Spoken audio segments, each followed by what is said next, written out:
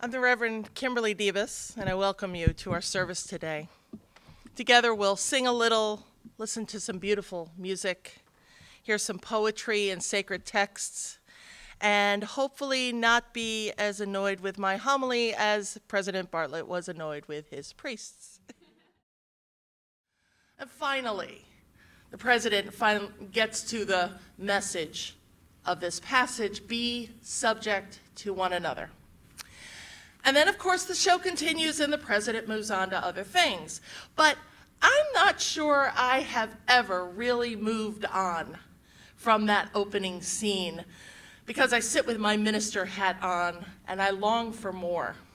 I mean, I'm not entirely sure I can tell you what else happens in that episode other than Allison Janney delivering so beautifully the line, "Melissa Markey died."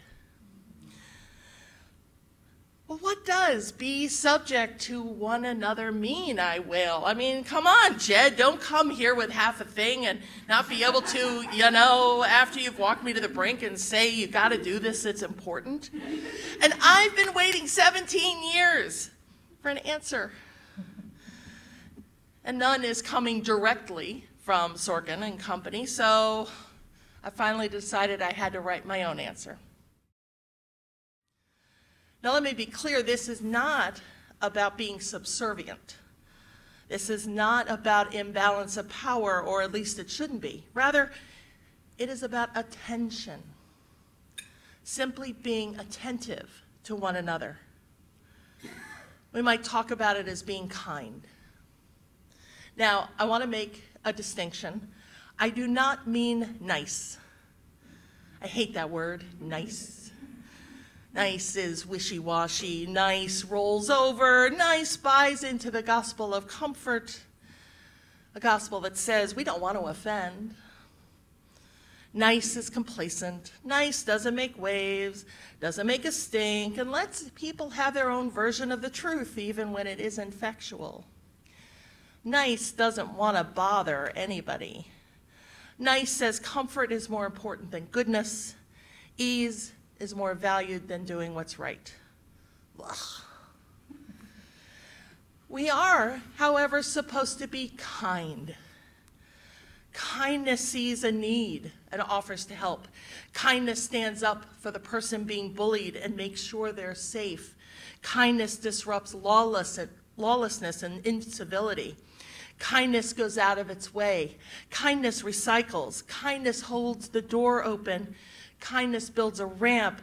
Kindness explains. Kindness knows its privilege and uses it to build justice. We see this flavor of kindness throughout the West Wing. It's Charlie agreeing to be Anthony's big brother after Simon Donovan is killed. It's CJ giving Charlie a framed picture of him and his mother. It's Toby waiting for CJ after she talks to Hoynes about their one-night stand. It's Leo making space for Toby's concerns about school prayer. It's President Bartlett giving Leo the napkin. It's candidate Bartlett going to the airport to be with Josh when his dad dies. It's Josh patiently, although sometimes impatiently, explaining policies to Donna and us. It's Donna. Donna meeting with a woman who is begging for her son's clemency. Donna sitting with journalist Billy Price's wife when he goes missing in the Congo. Donna bringing Josh water and calling Dr. Keyworth during the crash after a shooting. But it's more than just acts of kindness like that, because kindness is not easy. Kindness is sometimes uncomfortable because it requires us to not stay comfortable, not always stay nice. And kindness doesn't sit still. It acts in big and small ways. It calls elected representatives and writes letters and goes to protest marches and makes sure that everyone who wants to have a voice has one. Kindness knows better than to blame the victims and believes survivors of sexual harassment, sexual abuse, and sexual assault. Kindness stands outside of Planned Parenthood and acts as protective escort to women seeking medical treatment. Kindness puts on angel's wings and shields a grieving family from a Westboro Baptist church protest. Kindness sends water to Flint, Michigan, and camps with the Indian nations at Standing Rock. Kindness prays for the protection of sacred land and water and asks forgiveness. Kindness presses legislators to send aid to Puerto Rico. Kindness mourns the loss of another black person killed by police. And kindness works for racial justice because it knows that Black lives matter. And imagine if we thought of ourselves that way and were kind to ourselves and saw ourselves with that inherent worth and dignity. This is how we become subject to one another when we live out this golden rule, all of it, as reflected across the world's religions. And it's there. Here's what they have to say. The Jewish sage Hillel said, "What is hateful to you, do not do to others. This is the whole of the law. The rest is commentary." In the Mahabharata, the divine Krishna declares, "This is the sum of duty. Do nothing unto others which would cause your pain if done to you." In the Buddhist text of the Udana Varga, the student is urged, "Hurt not others in ways that you yourself would find hurtful."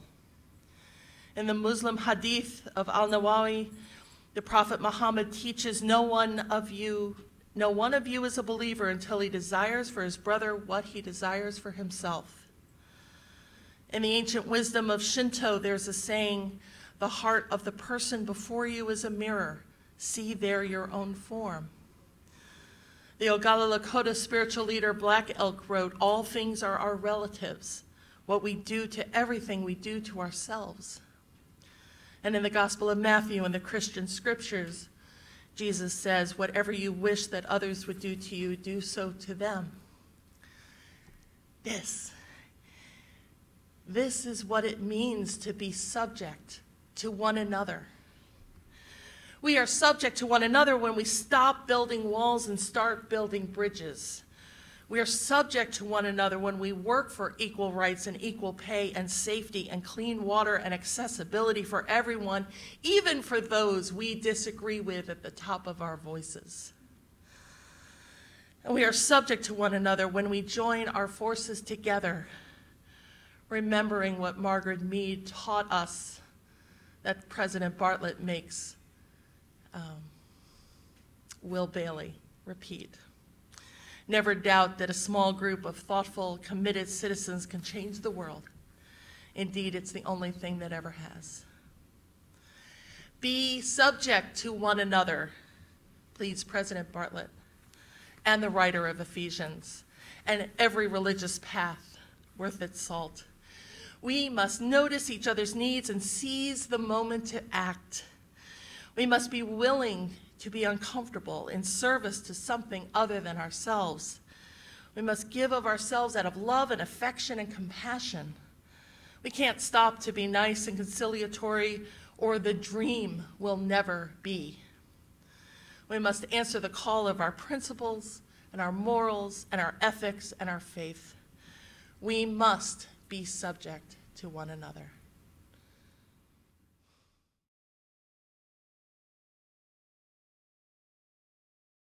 What happens when I get an episode of, say, West Wing, is I'll watch the whole movie first.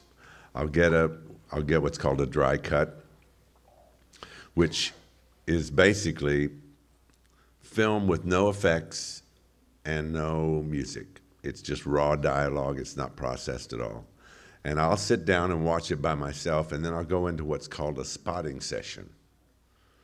If this goes by, there's not going to be a test, so you don't have to worry about any of that. So I go to a spotting session where I sit with Aaron and Tommy, and we watch the film and decide where music should be and what it needs to accomplish.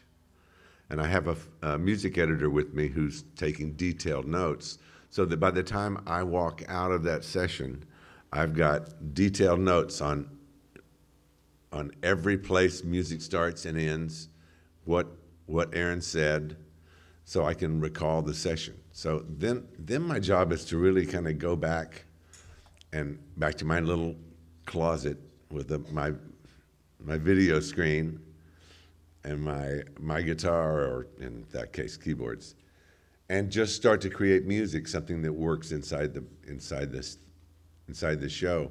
Now, a lot of people approach that in a more technical way because, you know, they've been to school and they've learned theory and they've been taught how to compose and what. I never learned any of that, so only thing I ever knew to do was sit down and play until something happened. I did a show called 30-something, and the main title, there was a lot of stuff in that show we called it Begging for Sex. It was like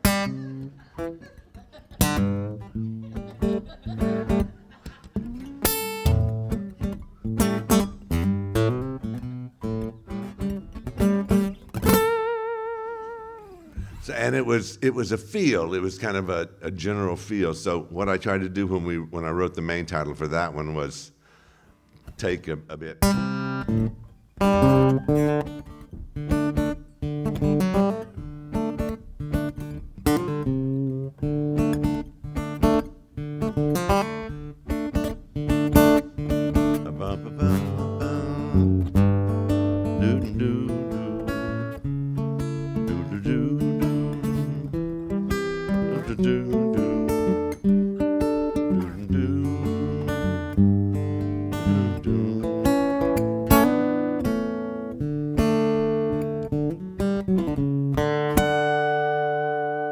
So if you know that, you've heard it.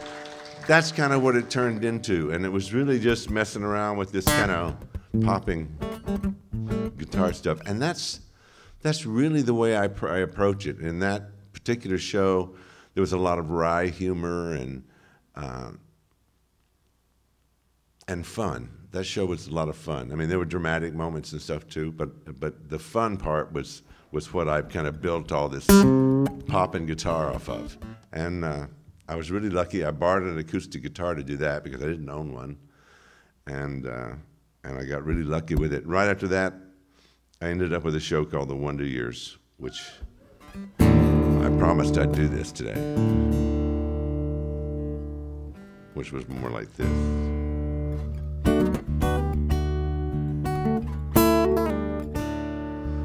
Every time Kevin see Winnie, I'd play this.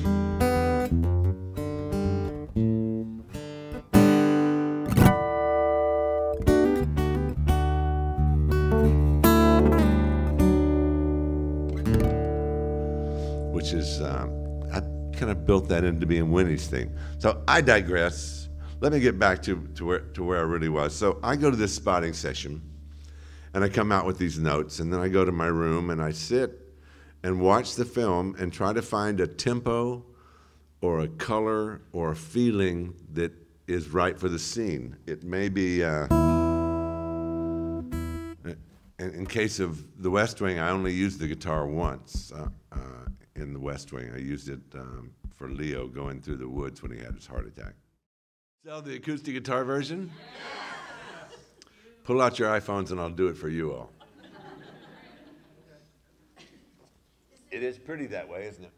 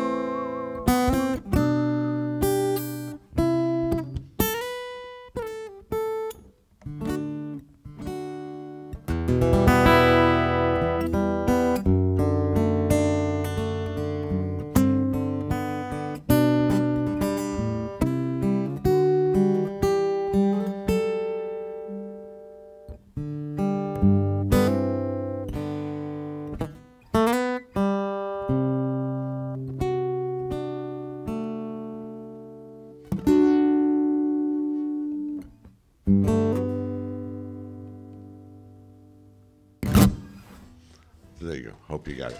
You're welcome to it. I never really did that till Mark made me do it. And I'm not a one-take wonder boy much anymore. You put 6 good composers in a room and show them all the same scene, and they're going to walk out with 6 different pieces of music. There's no right or wrong. Well, there is a wrong, but there's no specific right. You can write it a bunch of different ways and make a bunch of different choices, and they're all acceptable, and they all will work. There's I didn't do this. I don't have any film to do it with. Lots of times when I play at film festivals, I'll bring some film with me, and I'll play the film with no music, and then I'll play the film with the wrong music. You know, imagine Leo walking through, you know, having his heart attack, walking through the woods, and you hear. Wouldn't be the same as some, you know.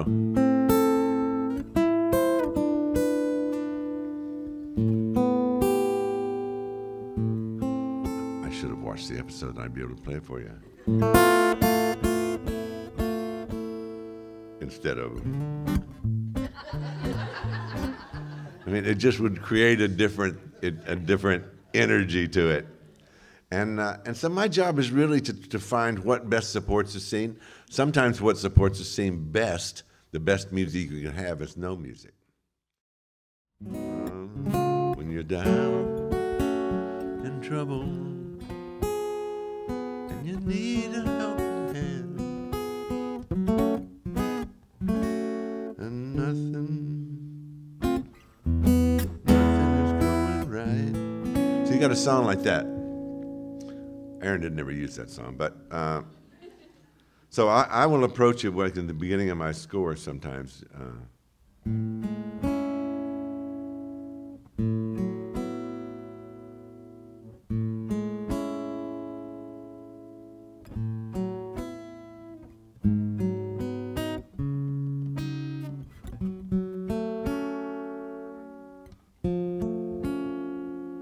So I'm not really playing it, but I'm starting to move in the way that song moves.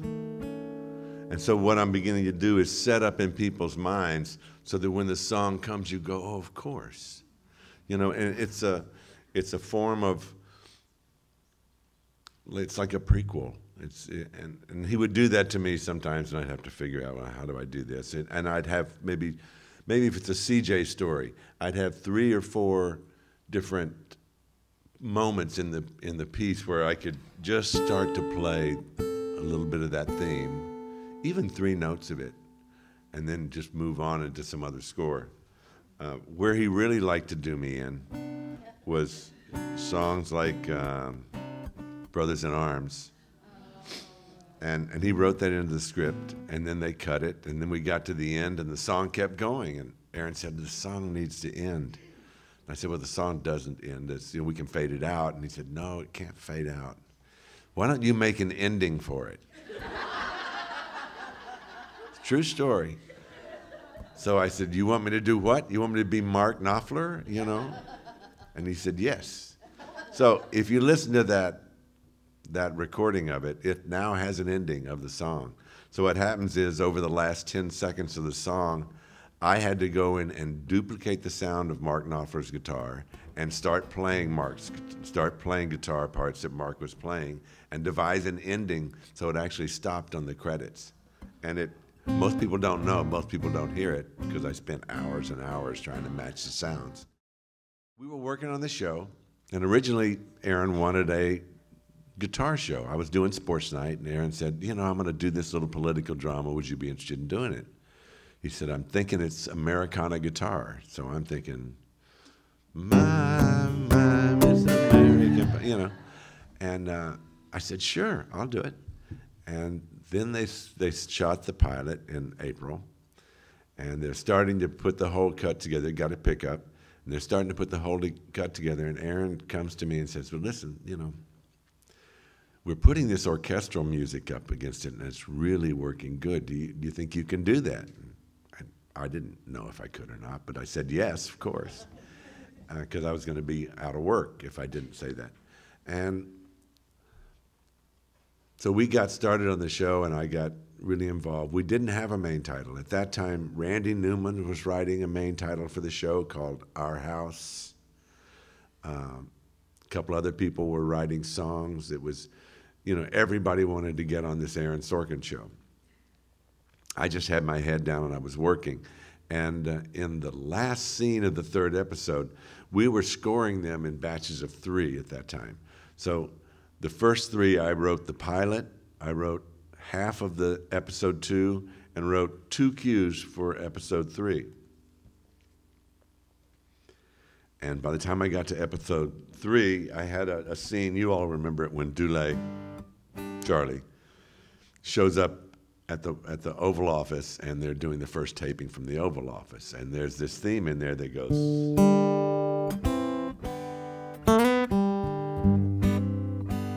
And Tommy Schlamme came over to my house just to preview some of the cues, and he listened to that cue, and he said, "That's our theme." I said, "Really?" He said, "Yeah, that's our theme. Write it for a minute long." So what I did was, that first scoring session, it wasn't orchestrated or ready to be done. So for the first orchestra session, there was no main title for the show. So we used a synth mock-up on episodes 2 and I believe episode 3.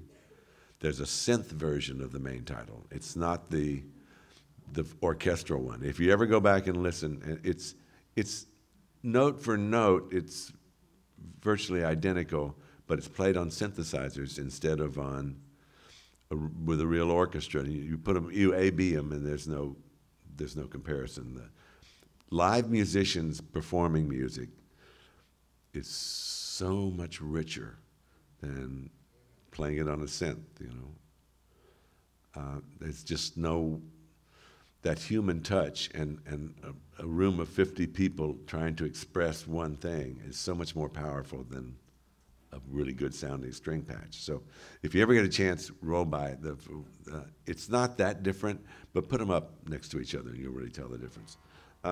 So it came out of that. It came out of that scene where we pull back and Charlie's watching the president and he's doing a scene. So I pulled it out of that and played it for Aaron too, and Aaron loved it. And my best story about the main title is I was playing it, doing a rundown in the orchestra in the second session we did, which was for episodes 4, 5, and 6. And I had the orchestra run it down. Now, Aaron knew the theme, but he'd never heard an orchestra play it. So he came in and he was sitting behind me, and we did the first rundown, and it got to the end, you know, and it just hung there.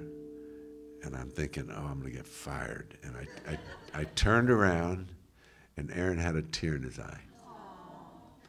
And that's the way Aaron responded to music. Aaron was like, he was so intense about his words and so intense about the staging and everything about the piece. When it came to music, he was like a kid. If it moved him, it moved him. You're not supposed to ask that question. Because the purists here are gonna say, I told you it was different.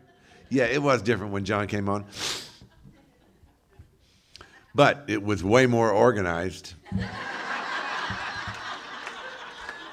Truly. Those dailies got out, and I got my 5 days to score the show, and it was harder. I mean, you were going from somebody's voice to somebody trying to keep somebody's voice, and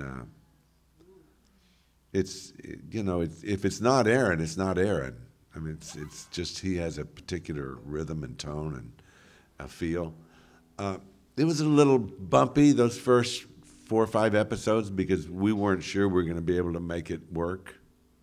And then it started getting into a rhythm of its own, and the characters, thank God for the actors, they kept it pretty cohesive, although the stories really kind of changed a lot in fabric. It became more of a regular drama, I think, than Aaron's commentary and Aaron's take on how the big things in politics really make a difference for people, and he had that amazing ability to bridge that gap, you know. As I write in the preface of the book, in college, when I was first becoming politically active, I was a huge West Wing fan. And so for me, when I eventually found myself in the Obama White House, I found a lot of parallels between what I saw on TV and what I was living in real life. It was perhaps a little less glamorous, not so many walk and talks, more memos, longer hours. But the sort of the essence of it was the same, right? You had obviously this sort of brilliant professor in chief. You had a sort of a cast of characters around him who worked for him, people who came from every walk of life, who cared deeply about the work that they were doing. And so I think if you ask any of us, the thing that we missed the most about working in the White House was the people, the amazing people we got to work with. And so I've been sort of mulling over, what is the best way that we can capture that sense of the Obama White House? And then really what happened was after the election, it was actually a New Year's Eve party at Stephanie's house, and we were in the kitchen having Manhattans or old fashions? Like Old-fashioned. There was bourbon. These are important details. Yes, they're very important details. And, kind of feeling a little bad about the state of affairs, about the election and what had happened, and both a sense of nostalgia that we're about to lose something really special, and a little bit of apprehension, which has now turned into a lot of apprehension, about what we were heading into. And so Stephanie's best friend from college was there, and we got to talking, and I said, oh, what do you do? And she said, I'm a book agent. And I was like, oh, cool. And she said, do you have any great ideas for a book? And I'm like, nah. And my husband actually pitched her on the spot and said, actually, he's got this great idea about a collection of stories from the Obama White House. And she was like, oh, that's a great idea. I'm like, it's just the bourbon talking. But she followed up and said, I really think that there's a market for this. I think there's interest, and so you should think about doing this. And so that led to this project. Mm-hmm. We started thinking about who are the people whose stories we want to lift up, and made a list of about 60 people, and then started working our way down the list. And everyone, Lynn, Steffi, and let's see, 15 other people said yes. And so that's what you have in front of you, or you don't have in front of you. Hopefully you do, but you will when you buy it. Have in front of you is this collection that really reflects, a broad range of issues over 8 years, events, everything from really, I think, happy stories about marriage equality, some of the behind the scenes around Obamacare and how that came to happen, and then some really hard stuff, a lot of disappointments, a lot of the personal things that people went through. But again, it really reflects what those 8 years were like. Stephanie, one of your proudest accomplishments was getting Sonia Sotomayor confirmed to the Supreme Court. Deserving of applause, especially in this horrible week. Could you tell us a bit about what that was like and the challenges and how big a deal it was that you managed to achieve it? Well, I have been spending a lot of time reflecting on that period the last few weeks. I think it just really goes to show, I mean, when we were in it, and it was really hard, right? Like, there were moments where, even though it was the president's first Supreme Court pick, it was early in his term, we felt like we had the wind at our back. There were still a lot of headwinds we had to face. Congressional Republicans had said, a few months prior that they were going to do everything they could to stop the president's agenda. They were holding up health care, they were holding up, the economic recovery stuff we were trying to do, and they were going to make it really, really hard to confirm Justice Sotomayor. But you rewind back there, and I've been thinking about, what were, the hardest moments of that? It was like when they said that she had given that wise Latina speech and tried to rake her over the coals for that. And then we're raking her over the coals for having diabetes and, her personal health issues. I'm like, in stark contrast, that was, the worst that they could possibly come up with. And, to this day, and I write my chapter about what it meant to, one, meet her, and I talk about kind of meeting her for the first time. I'm from New Mexico. I'm a Latina who grew up on a border town who had, faced very similar kind of struggles to succeed in my academic life and in my professional life, and kind of the parallels between her life and mine, and how we had this kind of meeting at in the White House at 1600 Pennsylvania Avenue, and what it took to get her through her confirmation, and the criticisms that she faced by Republicans who didn't even know how to say her name properly, to, the sweet, success of when we did get her confirmed and what that felt like, both for me as like a young Latina who saw her as a role model, but also for our community broadly, but for the country and what it really meant to have her voice, somebody just so real who came from, the streets of the Bronx and who just had this different view of reality. And it was something the president had always said that he wanted in a Supreme Court justice, was like approximation to reality and real people's lives, and that was such an important ingredient. All the constitutional stuff was really important, the academic credentials, the judicial credentials, which she had all, but what she had was that proximate reality. And I think that, as I look back at her opinions over the last almost 10 years now, and especially in this moment when we're, fighting tooth and nail to protect the Supreme Court, it really just reminds you how important it is to have people like her on the Supreme Court. I left DC because my mother was diagnosed with stage 4 breast cancer, and she lived in Miami, and I wanted to be a part of her life. I'd been gone for 20 years, so I don't write about that in the book, but so I left for personal and family reasons. Never regretted it, even though I kind of left at what that time was the peak of my career. But every family decides those things for themselves. Everyone in this room has faced that or will face that, and what you're willing to give up for your family. So I made that decision and left my job as the head of the National Network to End Domestic Violence. But because I went back to work at the local and state level after doing national work, when it came time for Joe Biden to reach out to me, I had a very good experience of work at the local level that I was able to bring. So he was much more interested in our interview in the West Wing. He was much more interested in what I had done in Florida and New Mexico than what I had done in DC previously, because that told him that I had experience on the front lines. So he asked me, Stuart, what are survivors of violence and what are advocates facing in a local shelter program, was much more interesting to him than whatever the battle in Congress had been right before I left DC. Gautam, coming back to you, so you're the Associate Director of Public Engagement under President Obama. Could you tell us exactly what that means and also some of your proudest accomplishments? Sure. So, one of the things that very early in the Obama White House, and Stephanie was there for a lot of this, is this office used to be called the Office of Public Liaison. In fact, it's now called that again. That's apparently the Republican preference, is to call it that. But there was a very active effort to rename it the Office of Public Engagement, right? To really, as we would talk about it, be the front door to the White House for communities around the country. And so this was, Valerie Jarrett Schopp. She's senior advisor to the president, a longtime friend and mentor of both President and Mrs. Obama. And so we, in a lot of ways, it elevated the importance of this office and its function, which was to hear from every community. So each of us had our own portfolios. There was like a team of about, 20 of us or so, with our own portfolios, whether it was, as I had with the LGBTQ community and the Asian American community. There's Latino, African American, Native American, and then, of course, other communities like veterans, the Jewish American community, Muslim American community, women. Basically, every part of America was somehow represented in this office. And so, most of us saw our jobs as basically having two functions, right? One was to be a voice for the president to these communities. So to be able to tell, for example, LGBTQ community leaders why the Jobs Act matters to them, which on the surface, it may not feel like it does. And then the second part was to be a voice for those communities, as Lynn was too, within the White House and within the decision-making apparatus. And this really goes back to what you were talking about earlier with Stephanie about the importance of, we tend to get caught up in these buzzwords like, identity politics or diversity inclusion, but it really is about what the positive impact of having representation and inclusion when you're making decisions, right? We used to say in the White House, people are a policy, which is meant to really encapsulate that idea, right? That when you have the broad experiences of Americans reflected in the decision-making process, you get better outcomes for them.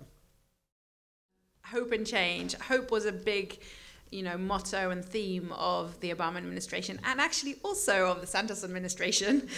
In fact, the speech that Bradley Whitford wrote for Jimmy Smits declaring his candidacy was all about hope. As I'm sure you can probably all recite it verbatim. But yeah, so sorry, little tangent just to get the words Bradley Whitford into this conversation. But also to get the word hope, which is where I was going. And in fact, it's on the cover. Yeah. So I was wondering, when you are thinking about all the depressing things happening in the news, when you're meeting with people who have heartbreaking stories, when you're thinking about your hard work being under threat, where do you go to renew your hope? Is it, whether that is to things in real life or to... Do you watch The West Wing to rev yourself up about? Is there certain music? Are there certain books? Where do you go to so that you feel like you can keep fighting another day? You start, Adam. I need to as I told you earlier, I was feeling so crappy earlier this week. I watched The Supremes. I'm like, oh, there's, Glenn Close. He is not Christopher Mulready, though. I'll tell you that. No, he's not. So and a lot of this actually, writing and editing and putting this book together has been, weirdly enough, a hopeful exercise. And I say weirdly because it started off as a very nostalgic thing, right? We were feeling bad, we were feeling sad, we were feeling like we were losing something. But when it's all said and done, I try to remind myself all the time that we never stopped being the country that elected Barack Obama twice, right? So those people are still out there, those voters are still out there. It's still a thing that happened in big ways. And all the people who are in this book and the hundreds, the thousands of people who are not in this book, who campaigned for him, knocked on doors, who worked in the administration, we didn't go anywhere either, right? So there are still people out there who care deeply about this country, about our democratic norms, about patriotism, and all this idealism that we just don't see or talk about anymore. And they're making change in different ways. So whether it's in philanthropy, in the private sector, people running for office now, which is amazing. And I'll sort of end on that, which is I think one of the things that makes me very hopeful is seeing the enthusiasm and energy in the candidates out there, right? Because one of our former colleagues who's in this book, Michael Strautmanis, who has known the president and first lady for 30 years, he said something to me after the election, actually to a lot of us, and said, we have to stop asking Barack and Michelle Obama to save the world. The point being that they've done enough, right? Give them a break. And so, although it's nice to see him on the campaign trail and talk, just talking, oh my God, an adult talking, it's just so refreshing. Using words, complete sentences. Even though it's so reassuring to want more of that, we have to find that leadership somewhere else. And if you look at some of the amazing, especially women of color who are running this cycle, who are just phenomenal. So I think that's where I find some hope, is just this new cohort of leadership that is answering President Obama's call to service. The one last thing I will say, which is just a quick short plug outside of the book, but in January, another former colleague of ours, and I are coming out with a podcast called Finding 46, which is about finding the 46th president, what it will take to beat Donald Trump. Exciting. So not ready for download yet, but keep an eye out for it, because we are going to tackle the questions of what does it take to beat Donald Trump in a presidential election? Is that the same as being a good president? And what are the other kind of lessons learned? We'll interview people like Gautam and Valerie Jarrett and others who are very familiar with both the campaign side of things, but also what it takes to run a good White House and what we'll have to do in January 2020. Sounds 21. Great. Oh, who they might like to see on the ticket in 2020. Well, you'll have to tune into Fighting 46. I think, not to put Lynn on the spot here, but I think a Biden-Harris ticket could be very cool. Yeah. Ah. Co-sign, concur. I'm in it. No, seriously, I totally agree. Can I please have a job as a speechwriter? I'm just going to ask that now. I don't have any inside information about Joe Biden's plans, so you'll find out as soon as I do. I have to say I really enjoyed Senator Klobuchar's work this week and how strong she was in her questioning, and I think it was good for people to see what a strong member of the Senate she is. And I'm certainly in the camp of hoping for Joe Biden, but have no idea what will happen. Well, thank you so much for being with us. Thank you guys very much. This has been wonderful. Everybody buy the book if you haven't already. And the keynote lunch is starting, has maybe already started, upstairs.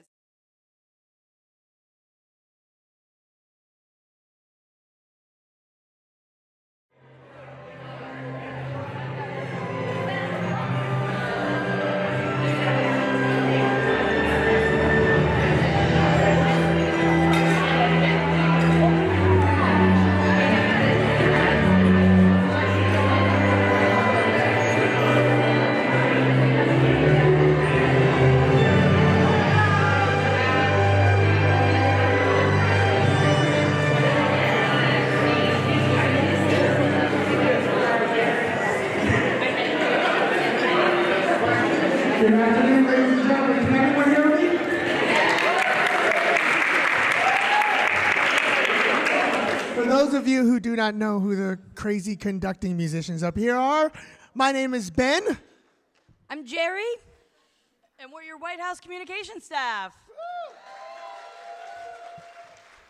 We hope everyone's been having a fantastic weekend at the West Wing weekend. Have you? 3 more days. 3. Honestly, with some of the panels and the events and the wonderful people that we've met over the last 3 days, we honestly could keep this going another 3 days. But we know you're tired, Clay, so that just means we have to do this again next year, wink, wink, or the year after, wink, wink. Clay's like literally passing out. We're going to make West Wing Weekend 2020 banners. That's what we're going to do and make it happen. All right, so ladies and gentlemen, before we get started, a few things we just wanted to let you know. One, welcome to the Keynote Luncheon. We're glad to have you all here. We're going to get started in just a moment. At 3 o'clock, one of our very special events coming up today is the presentation of Isaac and Ishmael. That's going to be at 3 o'clock in the amphitheater or the White Oak Room? In the White Oak Room. We're really, really excited for this. We've been waiting for this for a really long time, so we hope you guys come to that. Also, the closing ceremony will be at 5 p.m., also in the White Oak Room. It's going to feature a special performance from the Weekend Poofs. I love that name, by the way. It's brilliant. And a few surprises as well. So we hope to see everyone there to, I won't say wrap up the West Wing weekend, but to wrap it up until what's next. Yeah. Now people are thinking you're going to actually rap again. Yeah, exactly. We are very excited for the keynote topic, which is the cultural and historical significance of the West Wing. Our panelists today are David Kuznets, who is the chief speechwriter for former President Clinton. Also professional male model. Gautam Raghavan, who is a former advisor to President Obama and liaison to the LGBT community, as well as the Asian and Pacific American community. Another former model. We've already spent an amazingly fun amount of time with these two lovely ladies, but from the series The West Wing, Miss Kim Webster and Devika Parikh.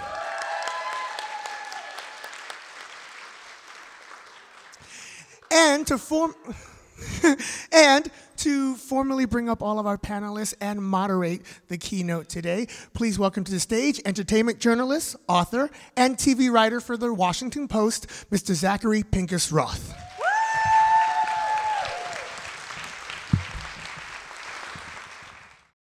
Kim, I was wondering if you could talk about just how you got to be on the West Wing and got to have your role, and sort of what was it like to be on the show in its heyday amid the reactions to the show? Well, I've told this story several times, so forgive me if you've heard it before, but I was actually hired as a one-day background performer for the pilot.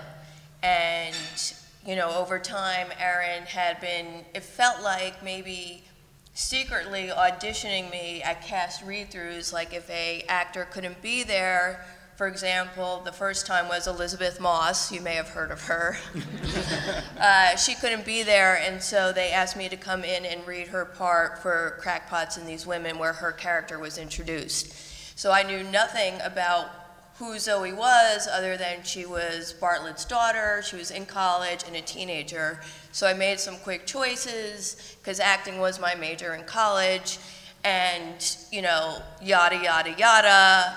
7 years later, Ginger was there for it all. So I would also like to say that Devika and I are highly unqualified to be up here. Don't tell them. I have a feeling they're going to figure it out really quickly. And I, too, Zach, would like to know, what was the second part of your question?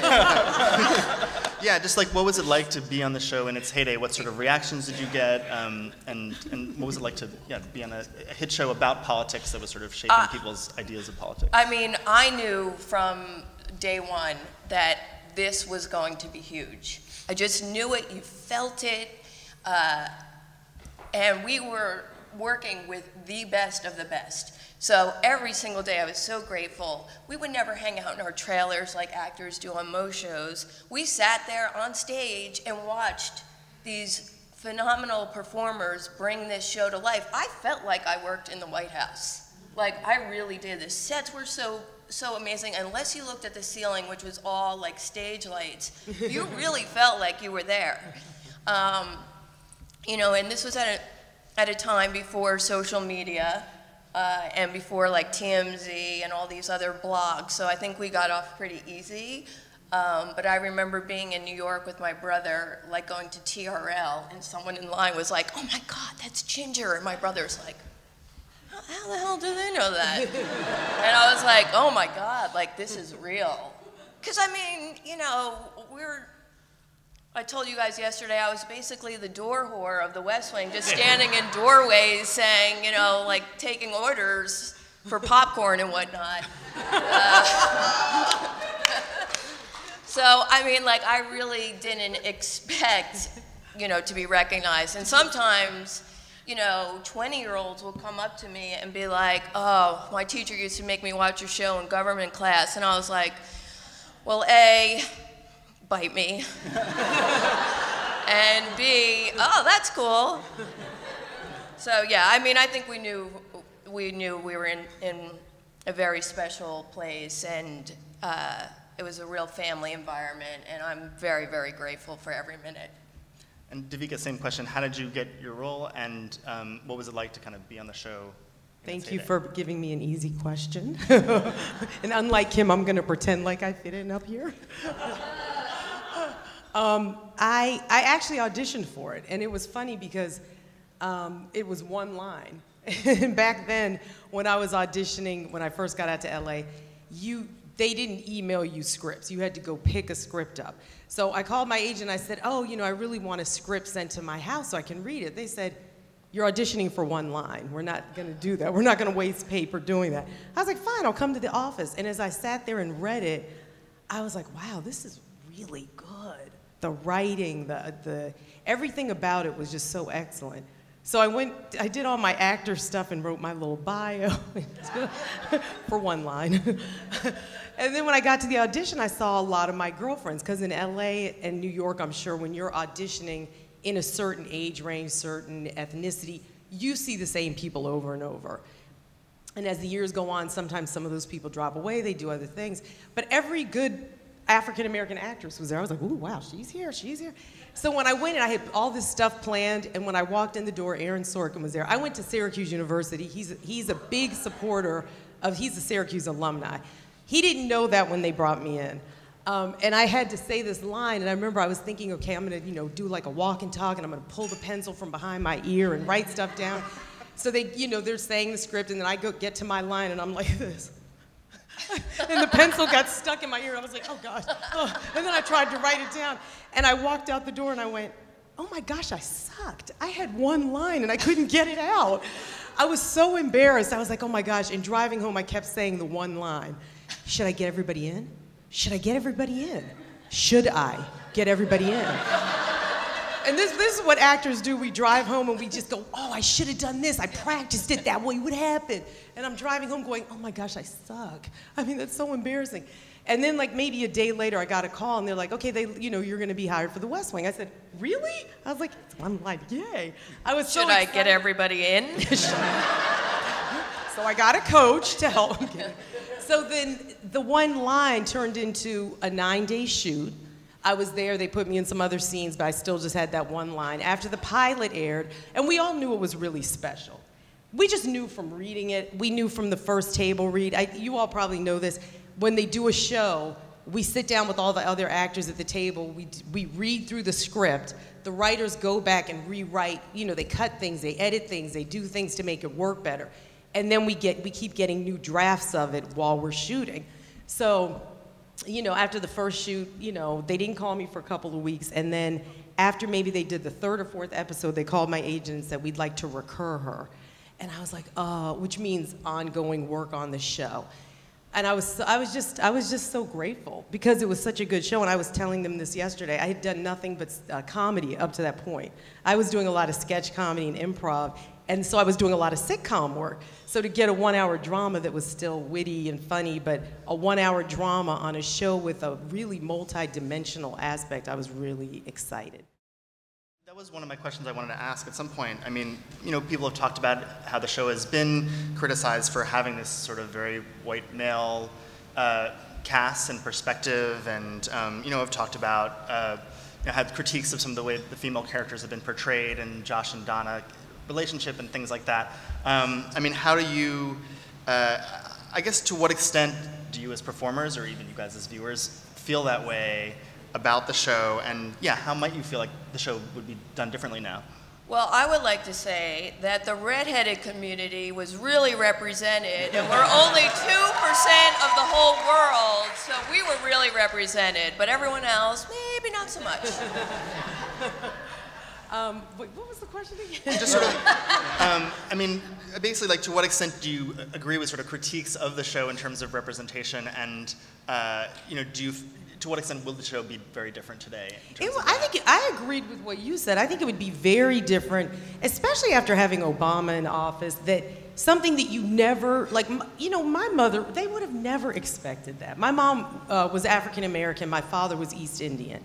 Both of them have passed, but my mother would have, you know, that type of thing, like to see an African American in office who's proud to be that, you know, changes so much and gives so much hope to people of all, I think, all ethnicities, that you really can do what you think might be impossible, or what we tell ourselves, that's just never gonna happen in my lifetime. It's so inspirational, whether you agree with Obama or not, you know?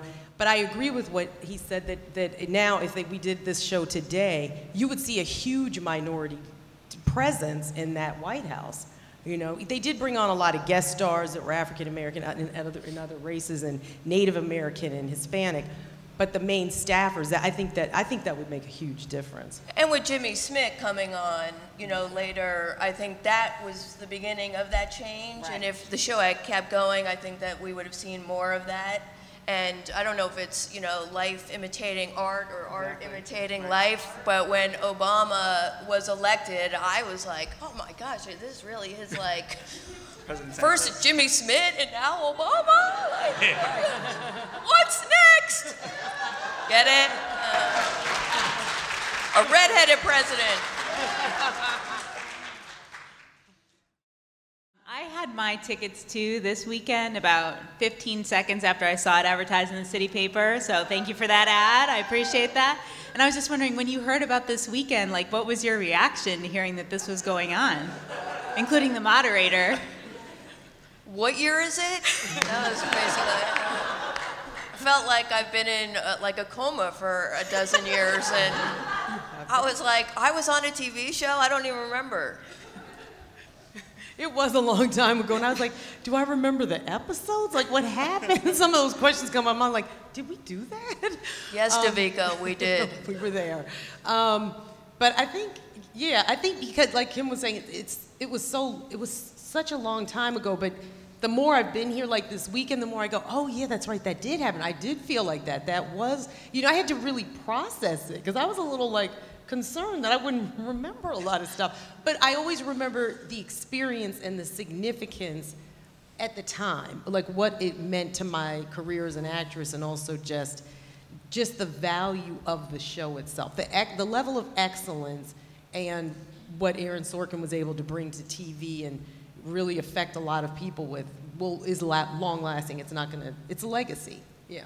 And despite it being a dozen years ago and being surprised that you guys wanted to do this, we're absolutely thrilled. And it's been an amazing weekend. I'm going to need a week vacation just to recover from smiling so much. Yeah, it's an honor. I was surprised, but also not, because I almost was also surprised, like, oh, how come there hasn't been something like this before? And I also had gone to one of the West Wing weekly tapings in DC, and just sort of seeing this sort of almost like the fervor among the fans there, both in the audience and, you know, in the lobby before and after. I was sort of like, all right, yeah, this totally makes sense that this would happen. So.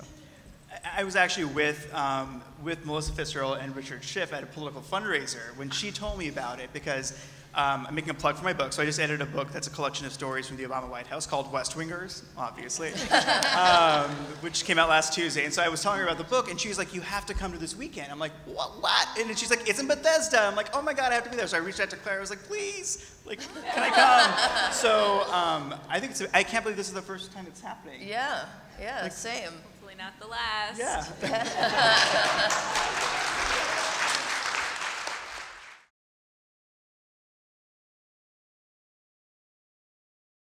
Good evening. My name is Lawrence Niels. I'm with the cast of the West Wing Weekend. For those of you who've joined us tonight, we're eager to bring you this very special presentation. When the planning for the West Wing Weekend began and ideas were being tossed around, there were a few, more than others, that encouraged great excitement amongst the planners.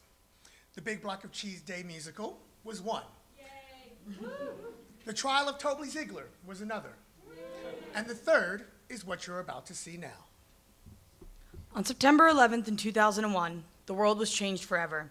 As we all struggled to cope in the wake of the event of that day and the new world that was ushered in, Hollywood writers struggled with how, or even if, to address it going forward.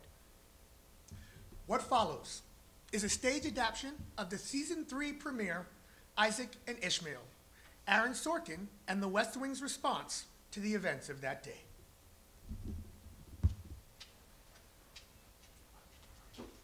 Hi guys, my name is Natalie. I adapted and directed this small production of Isaac and Ishmael that I'm very proud of. Thank you. So I would just like to say before we begin, this is a story that I care a lot about and a message that I care a lot about. And bless you. While we are at a West Wing convention, and certainly that is why this story exists in the first place, I would like to take a minute to ask you all to, at least as much as you can, strip away what you have seen of the episode a little bit. We're all different actors, different people bringing ourselves into it. It's a different looking cast. And that's okay. The message is the message. And I think it's important to see different people reenacting it. These are all people who wanted to be involved, and these are the people that stepped up to do it. So I think it's important that we all had a voice, and that we may not look exactly like the actors. I am not Janelle Maloney. But that's why we're here. It's just acting, and the message and the collaboration is what matters. So thank you all for coming. I'd like to thank our wonderful hosts, Ben and Jerry, for that introduction and for stepping in because we had 2 sudden dropouts. So thank you guys very much for supporting us. And without further ado, Isaac and Ishmael.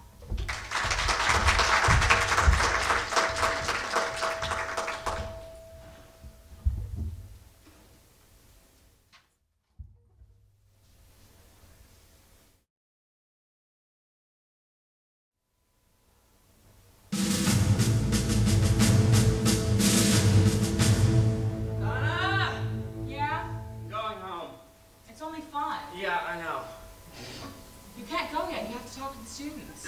What students? From presidential classroom. They got accepted for, I don't know, they get to come to Washington for 4 days and meet with interesting people, and you're one of them. When did this get on the schedule? It's been there. No, it hasn't. It just, there isn't anybody else who can do this. It's supposed to be you. I have to work. You can work in the office. No, I can't work in the office. We've had 5 crashes, and we've crashed 5 times in the last 3 weeks. When I'm not being evacuated from the building, I'm not being allowed to leave the building. And now the one time, God, Donna, I want to go home. Josh, it's been on your schedule. All right, I'll give him a few minutes, but then I gotta go, okay? Yeah. Well, I'm Josh Lyman. I'm the Deputy White House Chief of Staff. I joined the Bartlett campaign shortly before the Iowa caucus, and then served as the campaign's political director. Before that, I worked with then Senator John Hoynes for a while. Josh, Code Black, crash. All right, listen, something's about to happen. Don't let it frighten you. They need to seal the building. Everyone, please stay where you are. Mr. Lyman, are these kids with you? Yeah, I guess they are.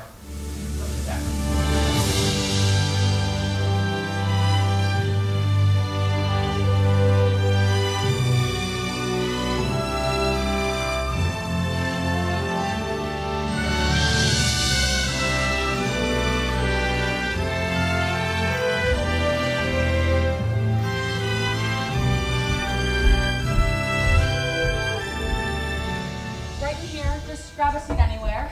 This is the mess. This is where we eat lunch. We'll just wait here. What's going on? Well, would you call Leo's office and find out what's going on? And more important, how long it's going to be going on for? They're probably scared. You might try lightening up a little bit. Yeah, I'll definitely give that a try. Islamic extremists is to Islamic as KKK is to Christianity. That's about right. That's a good religious analogy. What's the political analogy? What's an analogy using governments? They don't have a government. They have the Taliban. They have the government of Afghanistan. The Taliban is not the recognized government of Afghanistan. The Taliban took over the recognized government of Afghanistan. And there's your political analogy. What do you mean? When you think of Afghanistan, think of Poland. When you think of the Taliban, think of the Nazis. When you think of the citizens of Afghanistan, think of the Jews in the concentration camps. A friend of my dad's was at the house, and was at one of the camps. He used to come over to the house, and he and my dad used to play some pinochle. He said he once saw a guy at the camp kneeling and praying. He said, "What are you doing?" The guy said he was thanking God, and my dad's friend said, "What could you possibly be thanking God for?" He said, "I'm thanking God for not making me like them." Bad people can't be recognized on sight. There's no point in trying. Actually, we've already covered that. It's worth covering twice, won't you agree? I do. Can I go back to what you were saying at the beginning? Yeah. About it being 100% ineffective? Yeah? They're still doing it anyway. Yeah. They're not frustrated by the failure? No. Well, what do you call a society that has to just live every day with the idea that the pizza place they're eating in can just blow up without any warning? That's right.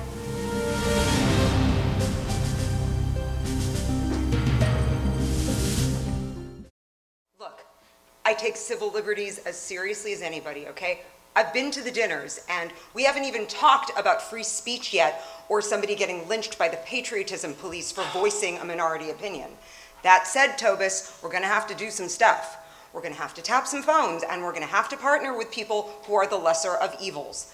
I'm sorry, but terrorists don't have armies and navies. They don't have capitals. Some of these guys, we're gonna have to walk up to them and shoot them.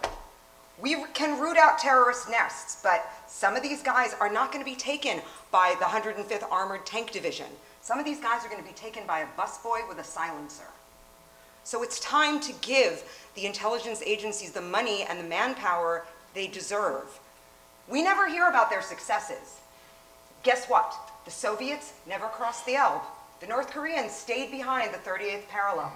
During the millennium, not one incident.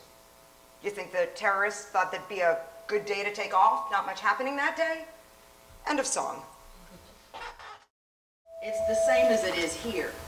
I live in Southeast DC. If you're not familiar with the area, think Compton or South Central Los Angeles, Detroit, the South Bronx. Dilapidated schools, drugs, guns, and what else? Gangs? Gangs. Gangs give you a sense of belonging, and usually an income. But mostly they give you a sense of dignity. Dignity. Men are men, and men will seek pride. Everybody here's got a badge to wear. I'm communications director, deputy communications director. I'm a presidential classroom. I know the answer. I'm going to Cornell. You think bangers are walking around with their heads held down saying, "Man, I didn't make anything out of my life. I'm in a gang"? No, man, they're walking around saying, "I'm in a gang. I'm with them." Well, all right, that's it then. Can I ask one more question? Yeah? Do you favor the death penalty? No. But you think we should kill these people? You don't have the decisions in a war that you do in a jury room. But I wish we didn't have to. I think death is too simple. What would you do? I'd put them in a small cell and make them watch home movies of the birthdays and baptisms and weddings of every single person they killed. Over and over, every day, for the rest of their lives. And then they'd get punched in the mouth every night at bedtime. By a different person every night. There'd be a long list of volunteers, but that's okay. We'll wait. But listen, don't worry about all this right now. We got you covered.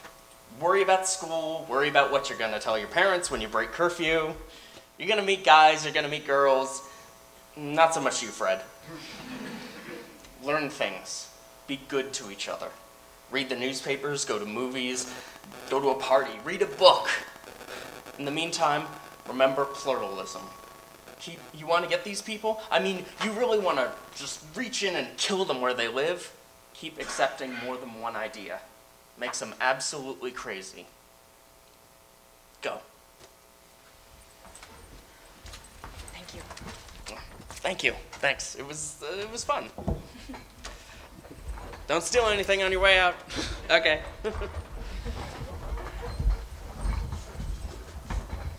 Billy. Yeah? Listen. Nothing. Just keep doing what you're doing. Okay. Okay. Bye. There's something happening here. What it is ain't exactly clear. There's a man with a gun over there, telling me I got to beware. Think it's time to stop, children. What's that sound? Everybody look what's going down.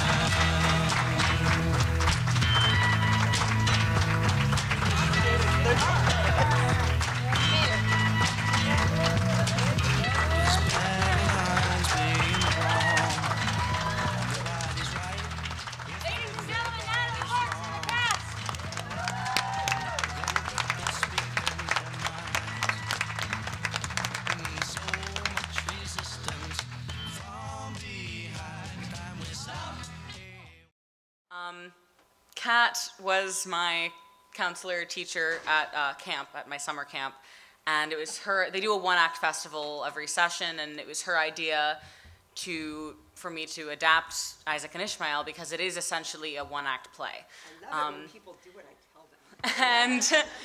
And me too. And so the first version of this was completely stripped down. So all the Josh and his mom and Rosalind bits were cut out, and Toby's whole first funny monologue was cut out, and basically anything that wasn't directly related to the message, that wasn't Sorkin essentially speechifying through these characters, was whacked out immediately. So there's also, I mean, still a lot of stuff missing that I cut out for this, but the whole Leo plot, for one thing, at first I struggled with whether or not to keep that, because I think for a lot of us it was weird to see Leo acting like that, but for an audience who doesn't know The West Wing, they wouldn't know any different. It would just be a completely different character.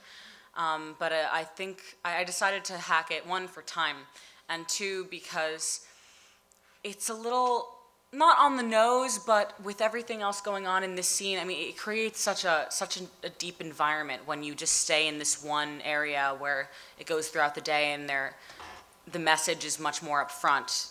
You don't really need the subplot when you have this continuous message, which you can do on a stage when you don't need a subplot for TV.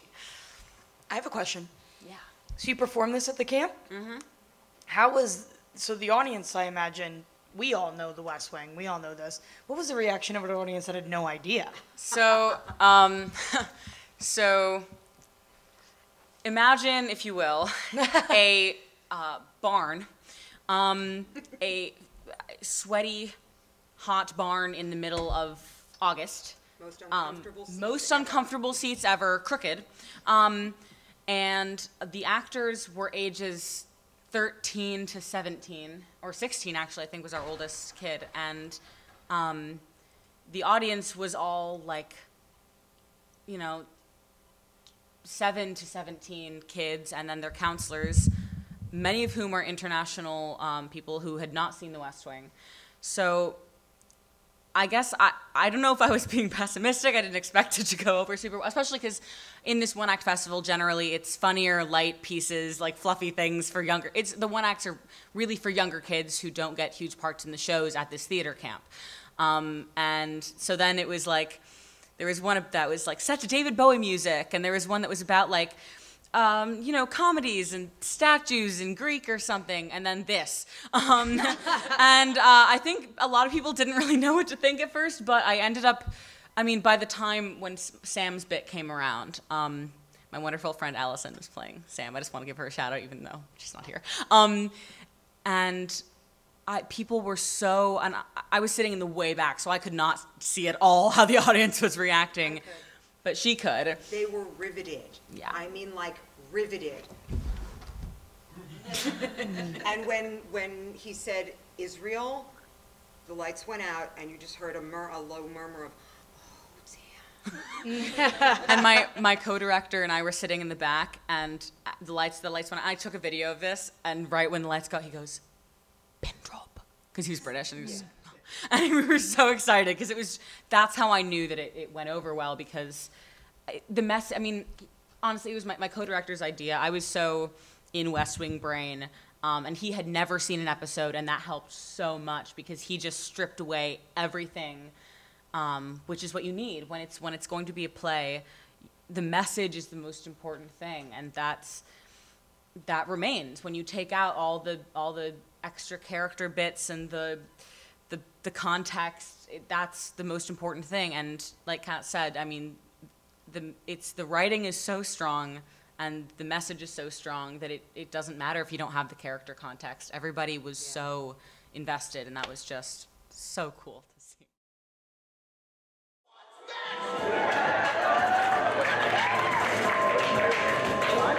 What's next? What's next? What's next? What's next? I'm saying, what's next?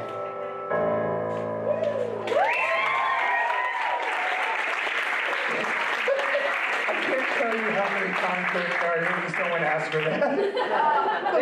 There was a moment I was like, we should do it. And then I was like, no, we should. And then I was like, what's next? What's your next idea? Okay. All right. So welcome, everyone, to the closing ceremony of the West Wing weekend. Yes. I'm Jerry. I'm Ben. And we're your White House communication staff.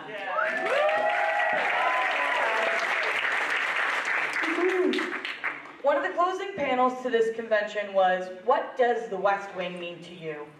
And I can't stop thinking about what the West Wing weekend has meant to me. As your host this weekend, there's been a lot of running around, introducing panels, and trying to make this as fun as possible for everyone. And these are things that we knew getting into it. It meant we missed a lot of stuff.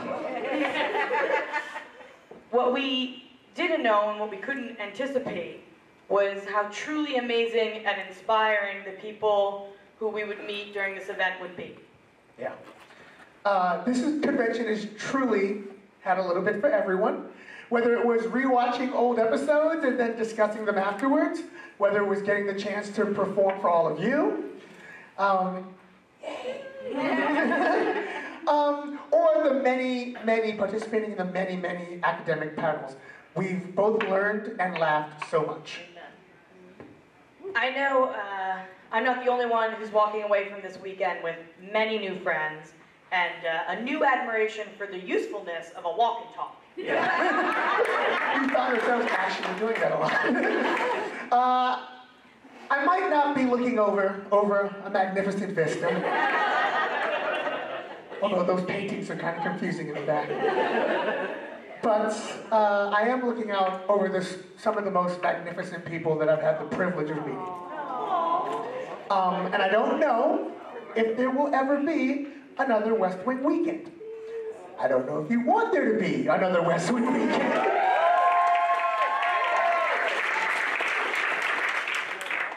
Intent, wink, wink. But I do know that this weekend would not be possible without the unbelievably amazing, incredibly hardworking staff and volunteers. Yeah. So we would like to personally sing, as your host, Jerry and Ben, thank you. Thank you to our amazing guests. Thank you to our special guests. Thank you to all of our speakers. Thank you to everyone who ran a panel. Thank you to all of our volunteers. Yeah, you can clap, trust me. And of course, many, many, many thank yous to our wonderful directors.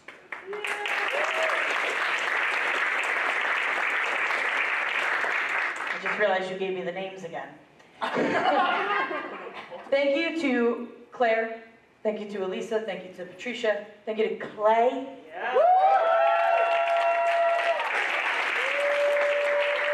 Thank you, thank you, thank you. And you know, Ben and I, we've done a lot of talking this weekend. So much talking. So I think for now, we're gonna sign off and we're gonna bring up those amazing people. So ladies and gentlemen, the directors to your West Wing weekend.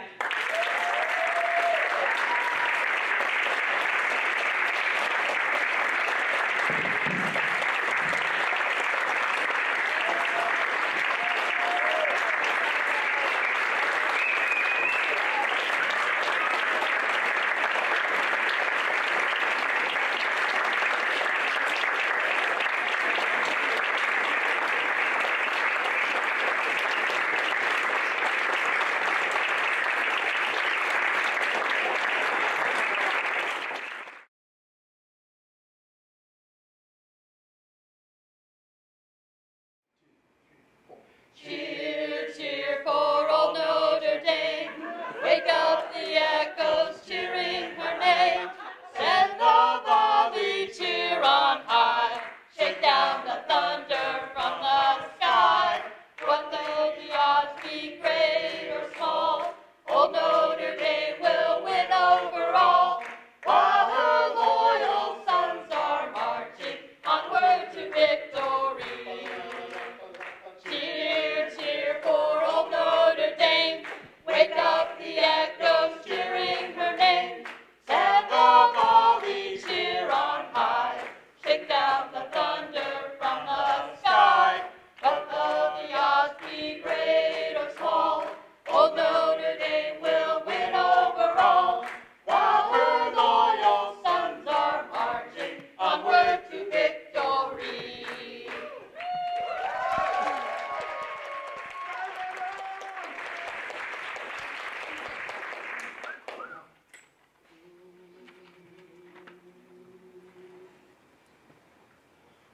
We gather together to ask the Lord's blessing.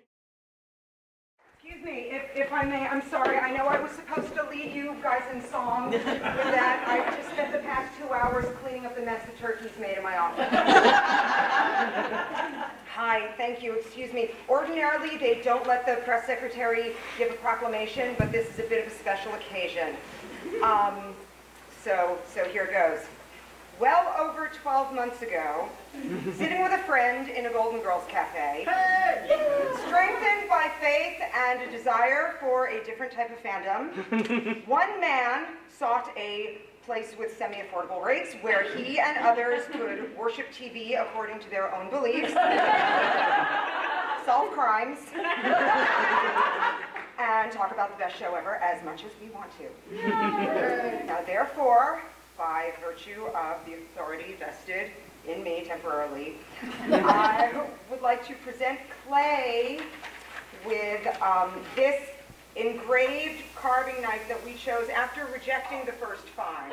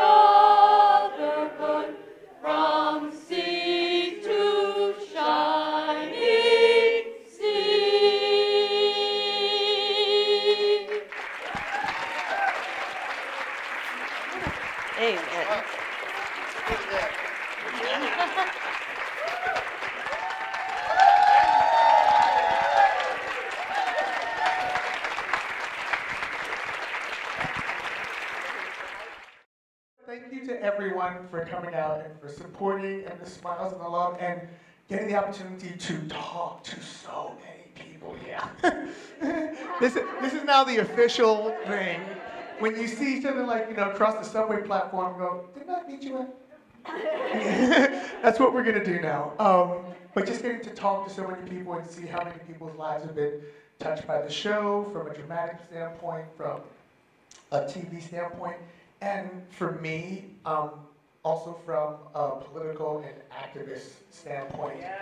Because I think a lot of us are going to walk away from this not just with, oh, we had a great time talking about the show or whatever, but I think a lot of us are going to go back, especially with the midterms coming up in a couple of weeks, and be like, get off your ass and vote!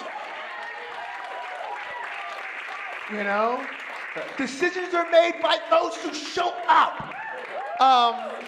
And if we can take that and take it and just keep spreading it, then the next time we do this, I'm not going to say if, the next time we do this, whenever that may be, then it'll just keep getting better and better. So thank all of you, and Clay, sir, thank you so much. Thank you. So, just one last time here, thank you both. Thank you to everybody else. Thank you to everyone who came, everyone who contributed, everyone who did anything here. So everybody keeps asking that question about will there be another one. Those of us who were working on this need some time to kind of figure out where our brains are and where our bank account is and things like that.